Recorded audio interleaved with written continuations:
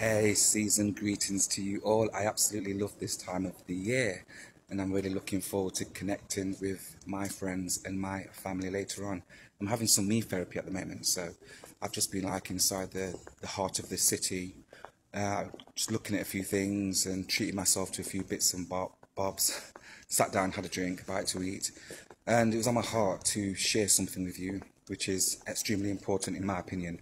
Now, throughout the years, in terms of building relationships and building my business, I've found that one of the key things, which is more precious than silver and gold, a wisdom key, one of the key things you can do for yourself and for others is this. It's to be your authentic self and be true to yourself, because people can pick up very quickly whether you are being honest or whether you're faking it, you know. And you can invest in so many packages, so many products, so many things, silver bullet ideas that pop up, trying to get you to act on impulse, to make purchases, to learn stuff, only to end up in a situation where you don't take action and start building your business. Working on yourself is so important.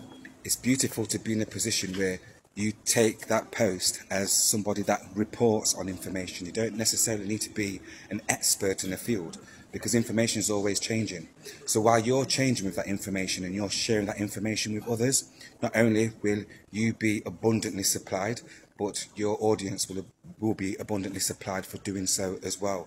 So that's just a word of advice for my fellow entrepreneurs out there, you affiliate marketers, whatever it is that you're doing out there.